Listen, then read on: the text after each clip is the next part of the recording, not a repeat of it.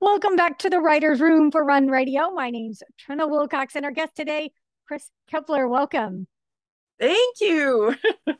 So I love reading your profile because it sounds so fun. You're into audiobook narration, voice acting, which I am so, I want to do that more one of these days. Right now, book narration is as far as I've gotten. So I'm hoping one day. So I want to hear about that. I want to talk about your podcast, your writing process, because I have a feeling you probably do a lot of writing for your work, your voice work. So tell me all about it. Yes.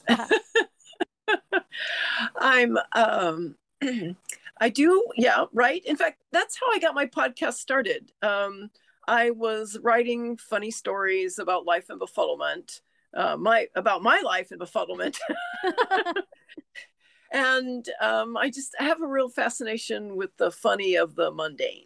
Yes. Mm-hmm. And so but I found that I was just starting out writing, especially funny stuff then, and so I found it hard to keep up with um writing that much, to keep, to do a weekly podcast. It's a lot. Yes. That's a lot of writing. Yeah. Yes. Even for just 5 or 10 minutes, that's a lot of writing. So I started asking people, bloggers that I knew whose writings I appreciated, if I could narrate, and they were thrilled for the most part.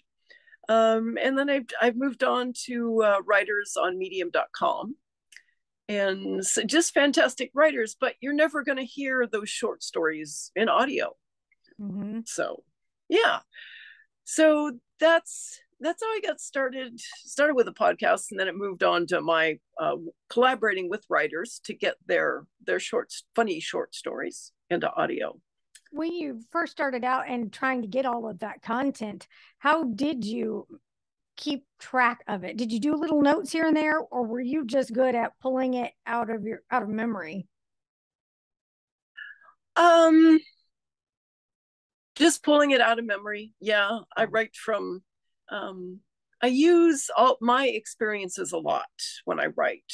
Not only when I write funny stuff of, what I run into when I walk the dogs every day. We've been attacked by crows. uh, Those we've are watched feisty yeah, birds. we've watched a crow trying to crack nuts. Once, they're up on the power line, and all of a sudden it was whop. It's like, what was that noise? Whop. What? Oh, it's a crow. And they were throwing, and I do mean throwing them hard, onto the street below.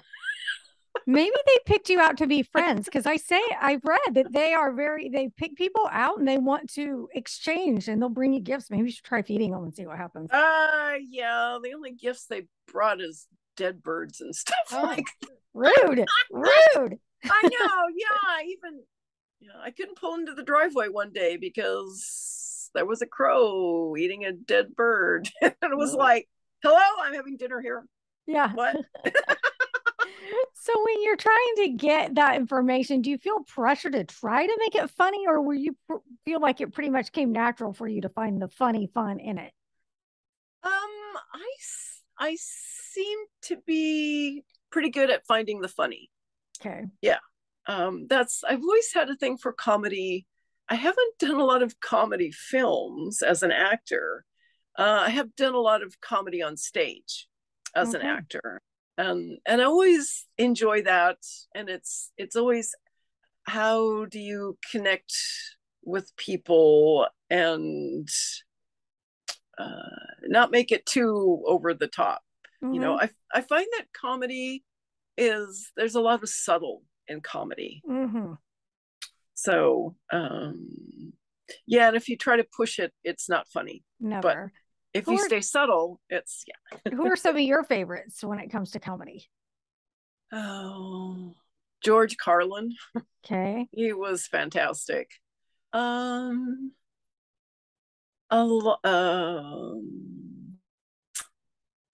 any of the Eric Idle, the British. Um, let's see, current, um, like Amy Poehler, and Yeah, a lot of SNL. I don't watch SNL a lot anymore, but I some of the stuff they do is just great. Yeah, Cartisol stuff. Yeah. yeah. So tell me about your voice acting and your book narration, how you kind of first decided you were going to try that or even get into that. Well, I was looking for voice acting gigs, Mm-hmm. and I replied to somebody wanted an audio book made um, of a home canning guide. And my voice lends itself to health and fitness because I have a bit of a Martha Stewart sound, or I can get easily into a Martha Stewart sound. Mm-hmm. I have that caring sound. Mm-hmm. Um, Spirituality, kids stuff, comedy. I There aren't a lot of comedy audiobooks that I found to even audition for. Yeah. But so so and of course, it's like, oh, I'll audition for this, and of course they liked it, and so that's how I got my first. And it was like, oh wow, I can book audiobook work. Mm-hmm. It was a bit of a learning curve. Audiobooks are huge projects. There's so They much work, are. so Yes. much work. So and then and I just kept going. I replied to and this was the big one. I booked again, another, author on a freelance site looking for a narrator for their Wicca books. I Okay. didn't know anything about Wicca, Uh-huh. but I've since done a lot of, I think I narrated I think it's 10 to 20 of the books, and just really enjoyed that and learned a lot as I was doing that. And then I've done a lot of um, anything spirituality related, done some tarot books, Okay. um, and the the one that was really interesting was I narrated a book on self hypnosis. Okay. Okay. Just picturing. Did you zone yourself out or something? Did you hypnotize yourself in the process? Not that I know of, Okay. but I did wonder, am I going to hypnotize any of the the listeners? Right. Because it Interesting. turns out, yeah, self hypnosis is a very you can hypnotize yourself without realizing you've hypnotized yourself. Interesting. Yes. Yeah, so maybe I didn't. I didn't know. Wow. That would be interesting to follow up on. You might need to get some tips and tricks on the follow up of that. Yeah, it's out there on Audible. It's actually a very popular book. It's selling several copies a month right now. Cool. Well, that's very cool. Yeah, yeah. So, how long have you been doing all of this? Has this been your first and only career path, or have you changed gears in the midst of life? Oh gosh, I was in corporate purchasing for Oh. 20 some years. Actually, Mm-hmm. I kind of enjoyed the job. But I stayed in, I went back. I started as a singer, and after junior college, I got tired of singing in choir because that's what I was doing. I was singing in choir. It's like, it's just boring standing up there in a black dress, squished with a bunch of other people. It's like, okay. And then in my 30s, I decided to go back, take some singing lessons, and a blind date took me to a Gilbert and Sullivan production. And the date didn't go much of anywhere, but it said on the program, oh, we're looking for chorus members. And so But I got a job. Yeah. Hey, that worked out very well. It sounds like So best date ever. Yes, I was a fairy, and I had wings and a wand, and it's like, hey, this is a lot more fun than standing around in a black dress. No kidding. Very cool. Yeah, and so then it was, I want to be at the front of the stage. So then I got into acting, and then it's like, well, singing and acting go really well together as voice acting. Yeah. And so then somebody said, oh, you should try voice acting. So I took some classes, and it's like, I love this. It's like combines my singing and my acting. And so, except been an actor for over 20 years now. And I got into voice acting about 10 years ago. Cool. And just love it because I get to, I get to use lots of my skills in front of the mic. So when I get to be lots of different characters, and I've learned a lot of things narrating audiobooks. I've learned self-hypnosis. I've learned about Wicca.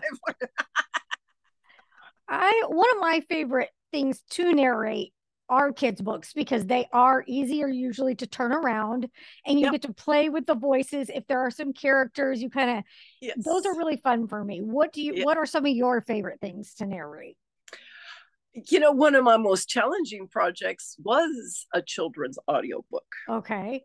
Called A to Z Animals. Okay. Oh. And it had 10 different animal voices, and she wanted a separate, distinct voice for each animal. And what the heck does an anteater sound like? You tell me. It's got a long tongue, so it talks like that. So you had to get really creative on that. I had to get really creative. Yeah. So that was one of the biggest challenges. And with the Wicca books, actually it was Old Irish. Oh. Old Irish looks nothing like it's pronounced. Nothing like it's pronounced. If you're used to just plain old American English, it's like, what? Mm-hmm. Yeah, that's not easy. I do a lot of word lookups listening to the pronunciation over and over and over. Yeah, that's another thing about audiobooks too, and just voiceover in general. It's like, oh, I've been pronouncing that word wrong since forever. Right. Or you'll read it and then the author has wanted you to pronounce it a different way, or it's different in their mind. So you're like, oh, wow, that would have been helpful several pages back. Yes. So tell me about a little bit of your podcast. If you even have a little piece you wanted to share, like if someone tunes in, because here's what's different about your podcast. Like you were saying, it takes a while. You're the only person on there. You don't have a guest to play off of or to talk to. You're kind of basically doing a one-woman show. Yes, I am. I call it a micro audiobook, and my fans have called it bite-sized fun. Ooh, I like it. So yeah, it's wow. Yeah, I'm looking for, it's just fun. It's something to say, wow, I didn't know that happened to other people too, or it's, wow, I had no idea that would happen to someone.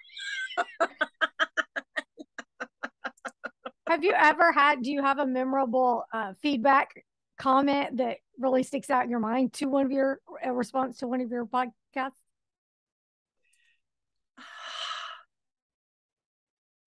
Not, I think it's just, the bite-sized fun comes to mind. I would never think of that myself, but it's like, let's see, what have I got coming up on the list? Let's see. Okay. Coming up soon will be My Date Smelled Like My Dad. Yeah. Interesting start already. I'm intrigued. Tell me more. Yeah, because no one wants to make out with daddy. Online dating is fraught with fears. Let's see. Oh, extreme cost-cutting tips from the cheapest person on earth. So that's going to be coming out the end of this week. And let's see, it's out to how to reuse paper towels over and over again. Hey, I'm all for it. Money saving and good for the environment, right? Money saving and good for the environment. Yes. Yeah. And if you're doing online dating, there's a wealth of, you should have a plethora of content that way. It's rough out there, right? Yeah. All right. So tell me where we can go to hear a full-blown podcast and get more information about your skill set. Well, my podcast is Does This Happen to You?